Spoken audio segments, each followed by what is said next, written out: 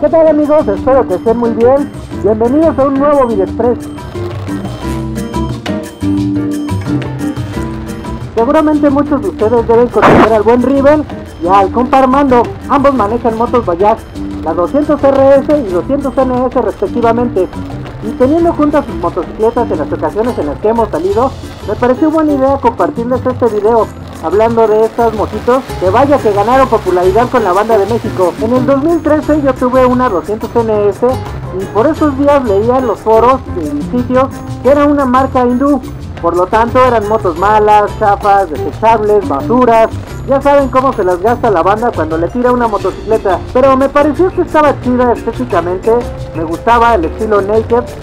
No estaba nada cara y traía buenas prestaciones, como frenos de disco, radiador, triple bujía, 6 velocidades. Además prometía un buen consumo. Así que omití aquellos comentarios que había leído en los foros y en las páginas de internet y terminé por comprármela y generar mi propia opinión en base a un uso real y pues yo mismo decidir si era buena o no.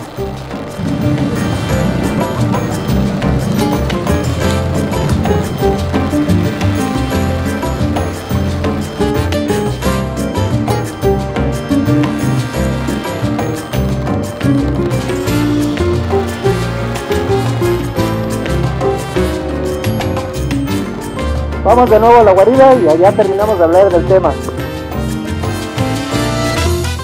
Si mal no recuerdo, le metí como 14,000 kilómetros antes de que me la volaran. Y la neta es que me salió súper chida. Nunca me falló de nada, corría re bien.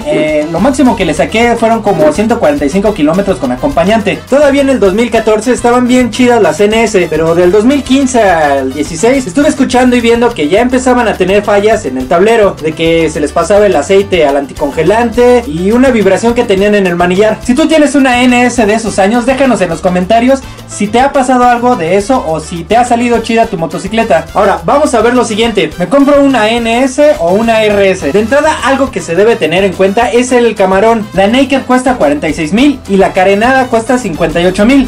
Entonces ahí tenemos una diferencia de 12,000 pesotes, que podrían ya definir si compras una u otra. Pero si andas de a papirrín y el precio te vale madre y hasta andas comprándole la sonrisa al vendedor, lo siguiente que sería es ver las cualidades. Bueno, en motor son muy similares, ambas tienen triple bujía, pero la NS es carburada con 23 caballos y la RS es de inyección con 24 caballos. Acá tenemos una ventaja de la RS. Ya he manejado las dos y sí de repente llegan a ser un poco incómodas en el asiento, que sí está súper duro. La suspensión también se siente algo durita. Las diferencias más destacables están en el sistema ABS con el que cuenta la RS frente a la NS, que sí es frenos de discos, pero carece de este sistema.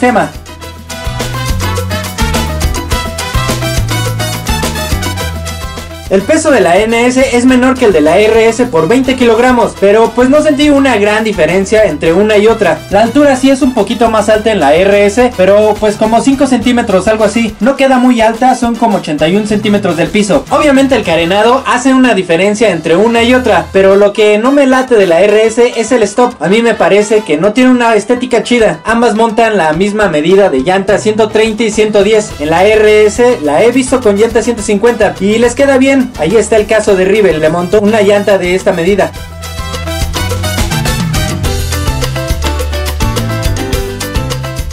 En cuanto a la velocidad, que es uno de los puntos que más me preguntan, pues de la NS les digo que le saqué máximo 145 kilómetros con 2 personas. La RS he visto que llega a 145, 155, 160. Lo he visto en videos de YouTube, pero cuando vamos a rodar sí van a un buen ritmo. Se mueven bien en carretera para ser motor 200. Así que por ese lado ambas te van a dejar contento. En ciudad también se rifan estas dos. Por ejemplo, el consumo está en 40 kilómetros por litro más o menos. En el filtrado a mí me parece que le gana la NS. Es más cómodo que la RS, que tiene originalmente unos espejos muy largos y sí llegan a estorbar un poco cuando pasas entre los autos. Yo diría que la RS es una evolución de la NS, así que si tienes oportunidad de armarte esa, sí te la recomendaría. Pero si tu presupuesto o tu gusto es para la naked, pues adelante, vas a tener las diferencias que ya mencionamos, pero pues sí está chida la motocicleta, te va a gustar. Pues eso es todo amigos, espero que les haya servido este video. Si es que tienes la duda de elegir entre la NS y la RS, por mi parte es todo. Como siempre nos vemos en el camino y recuerden